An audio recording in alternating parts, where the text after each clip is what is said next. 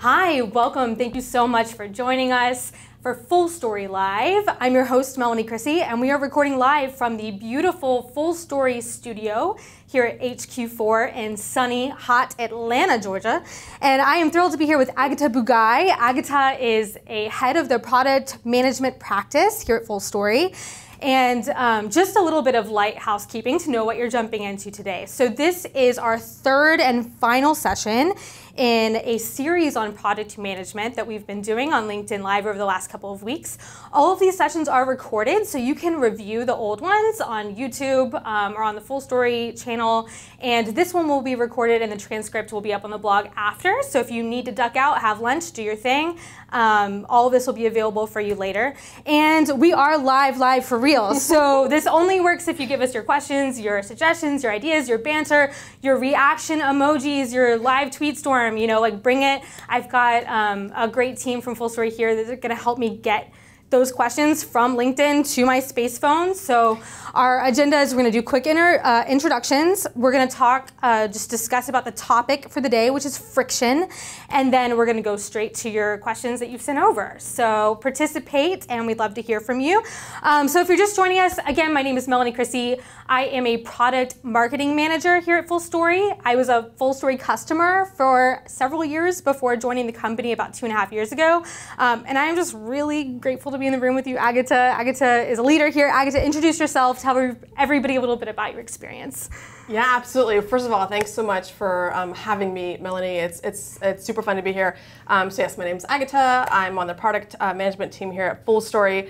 I've been at FullStory a little bit less than you. I've been here about 7 months. It's crazy how quickly time flies. Only but 7 months. I feel like it's been so long. I know, but it's been amazing. And actually, my path to product management, I would say, was a very long and windy road, if you will. I actually started my career as a software engineer, and I loved what I was doing, but I oftentimes found myself asking questions like, why are we building this? And who is this for? And what are the goals that they're trying to achieve? And what's happening in the market? And so I found myself doing some soul searching, and I thought, you know, I really am interested in this thing called product management. I didn't know much about it. And so I, again, took sort of a long and windy road to get into product. I went to business school, I spent some time doing consulting, and then ultimately made it to product, and absolutely love it. Have been here ever since, and I actually spent, prior to joining FullStory, spent almost 6 years at Home Depot working primarily on the site experience and the product management team. So super excited to be in product and to talk to you about friction, because it's such an important topic. So yeah. Yeah, friction is like super near and dear to my heart. I'm actually kind of self-conscious about it. I was like recently accused of delivering a friction-based onboarding, and I'm like processing what that is, like not what I meant to do. So I'm processing that. So I'm really excited to talk about it today. And kind of learn with you. But so just to get grounded for anybody who's joining the call who maybe what is friction? So can we talk about, what do we talk about when we talk about friction? Can you define it at a really high level? Yeah, absolutely. And I love it that we're starting there, right? Because you have to define the thing first before you talk about it. So friction is basically any time that your customers are trying to do something, they have a goal in mind, and they're unable to achieve that goal. They're not able to do the thing that they want to do, which oftentimes is actually the thing that we want them to do also, right? Mm-hmm. So as an example, I mean, I guess I would say, take a step back, 2 high-level buckets of friction. There's we've built something, and it's not the experience that enables our customers to complete their goal. So a great example of this would be, you know, customers trying to check out, and for the life of them, they just can't. They keep getting some error message, and they just cannot move forward. That's friction. That's very, you know, what I like to call that frustration. The experience exists, and it's just frustrating. Something's not working. There's another bucket of friction that's really just around opportunity identification, right? It's a customer's trying to do something, and they're using your product in some workflow, and your product just hasn't yet evolved to the point where it can help them. So a great example of this might be, you know, let's say you're planning a trip, and you know it's like 2 days before, and you take your suitcase out of the closet, and you're like, oh, I forgot this thing is broken, the zipper doesn't work for some reason, right? And you're like, well, gosh, I don't actually have time to go to the store and buy a new suitcase. Gosh, I wish I wish I knew if this favorite retailer XYZ was able to deliver me the suitcase of my dreams within before I leave for my trip. And if they had that information on the site, you knew that it was in stock, and you knew that you could get it. You maybe knew how much you had to pay to get it before the time that you leave, because there's a cost that you associated with that, or a value rather. If you had that information, you could make a decision. You could reach your goal of making sure you had your suit. This is a terrible example, but yeah. but that you have a suitcase that you can take with you, right? Right. So that would be sort of what I would call an opportunity, not so much a Yes. frustration, but your product could evolve. If you have a site that sells suitcases, for instance, your product could evolve to a state where it could meet your needs. Yeah, no, I love that, and I can think of like so many real examples. So we're going to be thinking a little bit about like e-commerce examples, like shopping is a good example, but sometimes like SaaS products. But in e-com, like I think about the difference between your search takes too many steps for me to get the results I want. The filtering is too hard versus like your site has no search on it at all. Yeah, exactly. But there's also, and I'm totally biased. My background is in performance, so I really care about like speed. So there's also this aspect of friction which could be like lagginess or slowness, right? Mm-hmm. Like maybe you designed it or the opportunity is met and it's there, but it's just taking too long, yeah. right? So how do we think about solving for those types of friction? Yeah, absolutely, and that's a great example of that, what I would call that frustration type of friction. Mm-hmm. Like you've built the thing, but it's just not meeting the need. Got it. Because it's just taking too long, and the thing is spinning, and things like that. So it falls in the first bucket because it's just not working as designed, even though it's there. Exactly, but it's interesting, you mentioned bucket, and then you also mentioned kind of how do we think about prioritizing friction. Those actually go very hand in hand, and what I mean by that is, any strong product team is going to have a what I call a diverse or balanced backlog of things that they're working on, right? And I think about it in buckets. There's the bucket of work that you do to drive revenue. There's the bucket of work that you do to reduce costs. There's the bucket of work around driving CSAT up, so customer satisfaction, right? Delight. There's the bucket of work that really gets at technical performance and infrastructure work and making sure that your product is healthy. And you have these different buckets of work.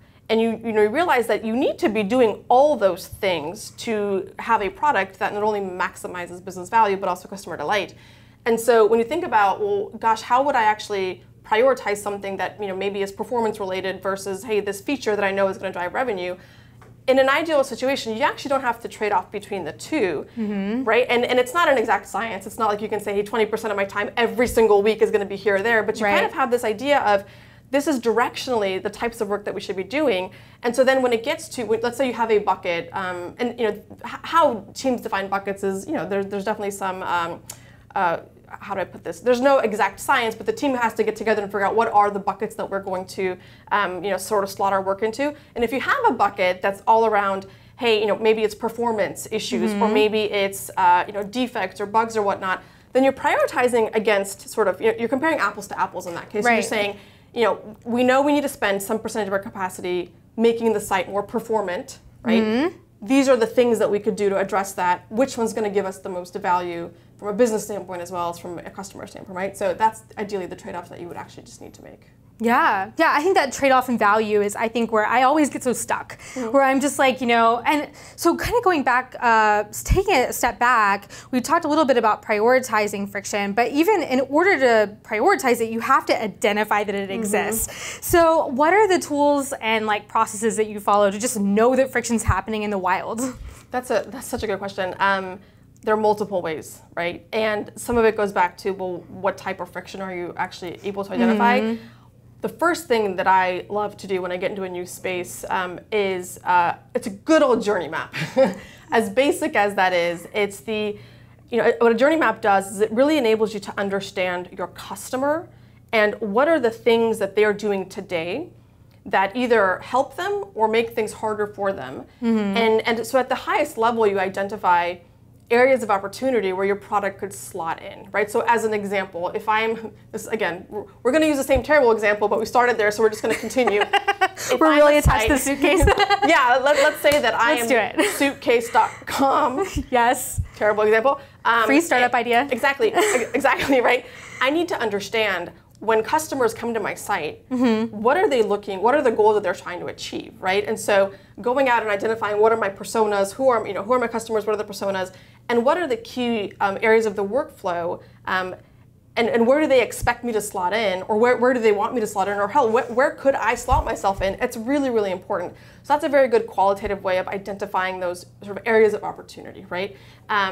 When it comes to, but there are also quantitative ways, right? So let's assume that I am suitcase.com, and I know that, so I have a lot of analytics and tracking and things like that, and I know that my sort of cart to order is a certain percentage, right? If I have the proper, analytics set up and the dashboarding and all that stuff, when things dip, right? When defects get introduced or the, performance issues arise, if I have the right tracking set up and the right alerting, right, I can actually be notified or be aware that, that there's some sort of friction. The thing that we've built isn't doing what we intended for it to do based on the things that we know today, right? So that's sort of a quantitative way that you can identify friction. Of course, I have to mention that there are tools like FullStory that actually can play in both buckets. And what I mean by that is, like we've defined, as you very well know and have used in the past, sort of like our frustration heuristics, right? So we can identify if someone is, for lack of a better word, expressing negative sentiment towards an experience by, because they're rage clicking, right? Right. So we can identify that, right? Or we could say, hey, you know what? We want to look at customers who are going from cart to order to see what that experience looks like, and actually, qualitatively also become aware of opportunities that we could go after.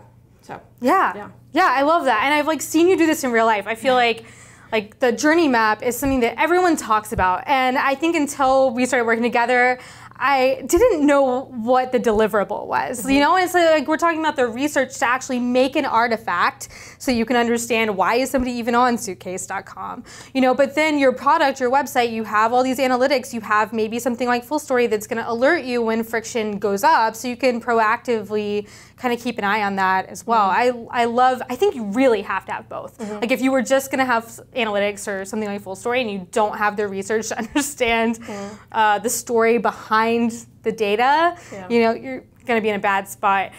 So I do want to just take a second. We've been chatting for a minute. If you're just joining us, this is FullStory Live, a LinkedIn Live series. We're talking about friction today and product management.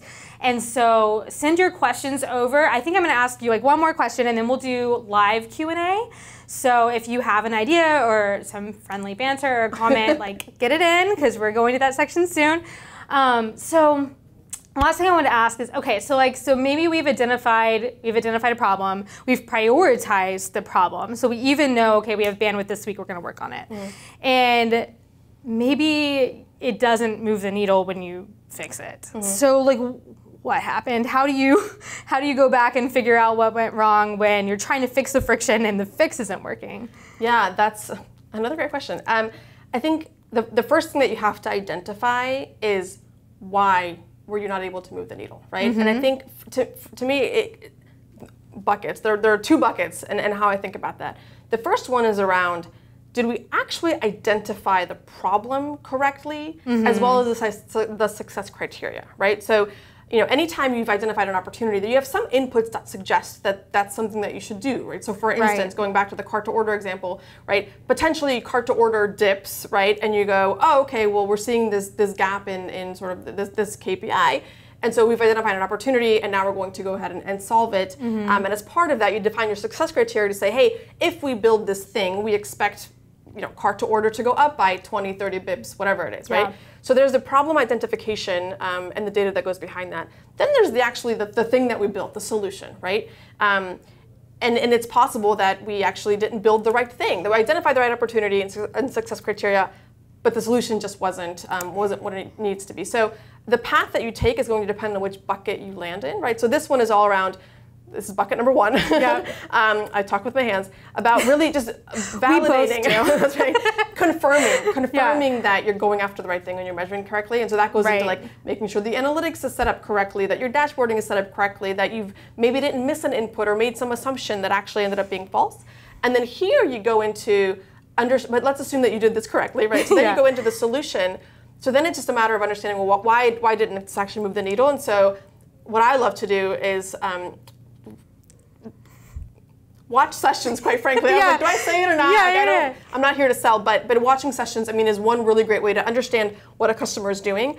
at the same time, just talking to customers, right? So maybe as simple as, leaning over and saying, hey, can you use this and experience and tell me what you think? Or doing like a hallway usability test or something else and just getting some really, really quick feedback to see if it's something obvious or maybe if you just need to do a lot more research to understand why the thing that you built isn't actually solving the problem. Totally. I'm like this just like lights a fire of shame in my heart. Like I want to share really quick. So this happened to me, like with the onboarding flow for FullStory, we had our success criteria. We wanted to optimize for people getting FullStory installed. So we actually had that part right, and we had the right dashboard set up to see how are they getting installed. But it was the solution that we got wrong, and the way we caught it was not only by watching sessions, but also listening to our support team. So our huggers here at FullStory caught it, and then I was able to go quantify it with FullStory with the session data. And what it actually was like we tried to introduce like a one-click installation option, but it required like your browser pop-ups to be on, and like so everyone who tried to click that option failed. And it was just like, I'm so glad. Like I can't even imagine how long that would have taken me to catch if one, customers weren't really generous in giving their feedback to me, but two, if we didn't actually have the tool to be able to see how many people are going down this path to failure. So I think that's perfect. This is why I think this stuff is so important. So okay, so I wanna check the doc and just here on my fancy glitter space phone here to see if anything's come in. We do have, okay, so there's one question that I definitely want to make sure we address. It came in before the talk even started. And that's, is there such a thing as good friction? And what do you think about that? Great. Oh, that's such a good question. I'm going to actually answer this in multiple ways. So one, as a product practitioner, but also just as a user of the internet. So as a product practitioner, you never want to create an experience that's going to irritate a customer, frustrate them, make them unhappy, right? So full stop, right? That's not the intent. It's not the goal. However, that's right. That's not the goal. However, I would say also as a product practitioner, anytime you get any input that helps you propel the product forward, that's a good input. Okay. Right? So if I take that lens, like feedback is a gift, right? And so from that sense, I would say yes, absolutely. Friction, understanding where friction exists is a really, really good thing from a product practitioner standpoint. As a user of the internet, I would say that there are absolutely times where friction is a terrible thing and there's no way to spin it in a positive way, but I would say plenty of times also when friction really helps slow the user down in a way that's really valuable and meaningful to them. So as an example, if you're agreeing to something as part of like an authentic, like a sign-up flow, like you want to be reminded of what you're signing up for. As an example, so like a modal pops up, it's like, are you sure that you want to? Yes, please. Thank you for reminding me, right? Or I forget my passwords all the time, and if I'm going to get locked out after 3 attempts, please tell me, because then I'll take a minute and I'll think about it, and then I'll try to remember my password. I'll put a little bit more effort into it. And so that's really helpful. It stops me in my tracks. But it's really there to help me, and so I appreciate that. Yeah, that like really helpful form feedback, because otherwise I really am gonna just like convince myself I remember what my password is, or just type it wrong and try to cram it in. Exactly. The other one I think about that I think has saved my butt a lot is like where they slow you down when you want to delete something. It's like, okay, you're gonna delete this. It's not going in the archive trash can so you can revisit it later. It's gone forever. Like we're gonna make you like sign your name, give us your passport, and type delete the exact element, because it's like they don't want you to get in that situation where you deleted something you need. So slow UX definitely has a place in design, and I think can be part of a delightful experience, even though it can be friction in that moment.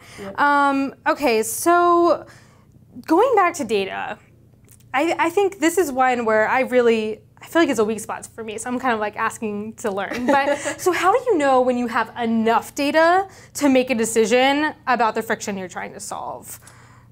Like otherwise, I feel like I could just research in a corner for like months and never be confident enough to say, you got it. That's a good question. I would say at the highest level, it depends a lot on how much effort or investment will it take to do the thing that you potentially are going to do with that information. So as an example, if you have 1 or 2 customers that email you and say something like, hey, the text on this button doesn't feel right. It seems like you're using the wrong words. You can take that piece of feedback, you could take a look at the text in the button, and you could say, oh gosh, you know what, they're right. That is, we have introduced friction unintentionally. That's going to take me a minute to fix, and you'll just go and do it, right? Yeah. And so you just need 1 or 2 pieces of feedback, right? And you go with your gut, and you're done, right? Yeah. However, if you're going after an opportunity that's going to take, call it 10 people for 9 months, you're making a massive investment. And at that point, you likely don't know how you're going to solve for the opportunity, right? You haven't gotten there yet, but you know enough that it's going to be a massive investment. And so you better make sure that you're looking at a lot of different inputs and a lot of different data points so that you can feel pretty good about making that investment. Because that's how I would think about it. Yeah, no, that makes sense. So it's like proportional to the amount of resources or people you need to mobilize, which I guess is just kind of common sense, just out of respect for people's time and the risk that you're putting into it. Yeah, I mean, exactly. Time is money, right? And so if you're going to invest a lot of time, you have to make sure that you feel good about the decision that you're making. Totally. I will also say that I think also with time and with experience, you get better at kind of understanding what inputs really matter and which ones matter less. And so you may actually get to a place where, call it 10 years ago, you would have needed, I'm simplifying this, you would have needed 10 inputs to feel pretty good about a decision. But you've learned enough where that you can take a few shortcuts, and maybe now you only need 4. But you've already invested, over the last however many years in getting those different inputs. And so there's a little bit of that as well, I'd say. Okay, so now that makes me want to ask you something else, which I know you're going to hate that I'm asking this because we agreed we weren't going to talk about it before we walked in the room. But is that a case for experimentation? 100%. So sometimes you just need to prove to yourself that it's right. Maybe you run an experiment. Yeah, absolutely. So I am the biggest fan of A/B testing as one form of experimentation. And so absolutely, I think that there are definitely times when you should be A/B testing where you don't have enough data, you don't have enough inputs, and we're really just putting something out there in the wild and letting customers kind of tell you is a really, really great thing to have. So number 1 fan of A/B testing for sure. Sure. I think what makes me scared about it is sometimes the amount of work, you really have to invest in developing 2 really good experiences in order to experiment without dropping the ball. So that almost doubles the risk sometimes in terms of what you're putting in just to find out which one works. So that's such a tricky thing. No, for sure. And I think sometimes it also comes down to, well, but what if you invest in this thing and it's the wrong thing to invest in? Right. So then you at least find out earlier, right? That's true. So it's and you can set up A/B tests in different ways too, such that you can actually minimize the level of effort up front. So for instance, you could do things like fake door tests, right? Where you don't actually build the thing, but you get enough insight that customers want the thing that you're looking to build, right? So there are, because you're right, you don't want to spend too much of an effort building the A/B test if there are other things that you could do. So that there are ways to get at some of that, for sure. And I feel like that's such a good strategy in marketing as well. It's just test demand for something. I think there's a great thing I've seen happen here in Atlanta where people will make a landing page for a SaaS product or a B2C product even way before they've started building it, just to collect emails and see if people are interested. So the fake door, I'm a big fan of the fake doors. Always curious to know what's behind the fake door. So we only have a couple minutes left. I do want to just kind of transition the conversation back to product management at large and just see if you have any comments you want to share about what it's like to work in product management at FullStory and what people can do if they're interested in maybe getting in on the fun. Yeah, absolutely. So I think that it's amazing to work in product management at FullStory. I think we have such a great team here as a whole. And then if I think about those folks that we work most closely with, the product managers, the designers, the engineers, just a phenomenal group of people that I've really enjoyed working with, have learned a ton from. So definitely net positive on the product management experience at FullStory. I would say, very few people, I think, growing up say, I want to be a product manager, right? And so folks find themselves getting into product in different ways, multiple ways to get into product management. I think one thing that I think works well and worked well for me personally was working in an organization where there is a product team and working closely with that team. One, to learn more about what it's like to be a PM and then the skills that make someone successful, and also to sort of help that team, in whatever skill set you end up potentially having. and then just making sure that you understand enough about what it means to be a PM, and then you kind of slowly make your way over. I've seen that work many times, not just for myself, and so that's the advice I would give to anybody is if you're interested in product management, make sure that you raise your hand, make sure that you are doing your due diligence and working closely with that team. And that's definitely one way to make it into product management. One way to do it. I think that's why I went back and was kind of watching the session with Tommy and Hannah. They were kind of talking about his journey, and like he said, like no one wakes up thinking they want to do this. Exactly. And, he found his way in through consulting. Your background is in engineering. What if you're like a super experienced PM and maybe you're just looking for a different work environment, something a little bit different? Is FullStory hiring for people of that caliber at the moment? Oh my gosh, I'm so glad you mentioned that, and that was not planted. Absolutely. So we are, a FullStory is very much a rocket ship, as you know, and so the product team is absolutely growing. And so yes, if you happen to be a kick-ass PM, we're definitely looking for kick-ass PMs. Yeah. So yeah. Check out fullstory.com/jobs. We do have an audience question. Oh, okay. Oh, we have an audience question come in. All right. Oh, okay. So Shiv is asking, can you define with examples how you find friction in onboarding? I'm going to try to answer this real quick. I use FullStory to look for examples of friction in my onboarding, and I literally just build like the biggest funnel ever from sign up to getting your magic moment, which it can be getting your script installed, or it could also be just talking to a salesperson if that's how you prefer to buy. And then I look for the errors and the rage clicks. That's kind of my process. In a checkout flow, other things, ways that you identify friction, maybe an onboarding sign-up ideas, things I missed.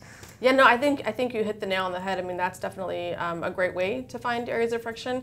That's absolutely just the drop-off, where the drop-off points are. Yeah. And in order to do that, you need a funnel. So whether or not you're using a FullStory funnel or some other analytics tool, big funnels, you just want to build it all the steps in and then look for where the dips are, and then you can kind of slice and dice from there. Yeah, and you can always just watch customers, just sit next to them and see what they're doing and ask questions. Do a little traditional research. But if you want to do this at 2 in the morning, that's not an option. Yes. Usually not an option. Somebody mentioned, a comment we got from somebody was that prototyping tools like Azure are really successful. Have you used something like that before? Oh, absolutely. Huge fan of prototyping, multiple tools that you can use for that. But that's another really great way to get feedback from customers quickly before you build the thing. We build your prototype. Yes. In Azure or InDesign or whatever it is that InVision, Figma. InVision, that's what I'm thinking. InDesign is something else. Figma, whatever those are, or draw it on a piece of paper. Yeah, paper prototyping. Low fidelity prototype has never led me astray. I think that might be all of our audience questions. We are getting kind of close to time, so if you have, I'm gonna look for one last minute. If you have something like a burning desire, something you're thinking about, and you want to comment it in, I'm gonna give it just a second before we wrap up. And I think too, the conversation does not end here. So if you have ideas, things come up after this recording, or you're visiting this later, you can always comment, send a comment on FullStory's LinkedIn feed. We watch that pretty regularly, or send us a tweet. We have a whole team of huggers that help us respond to our tweets. So we're always interested to hear from customers and just folks who are doing this about what's working for them. So reach out. And if there are no other questions, then what I'll do is just kind of close it up. So, Agata, I just want to say thank you so much for sitting here with me today. This was really fun. It was kind of a good break in the workflow.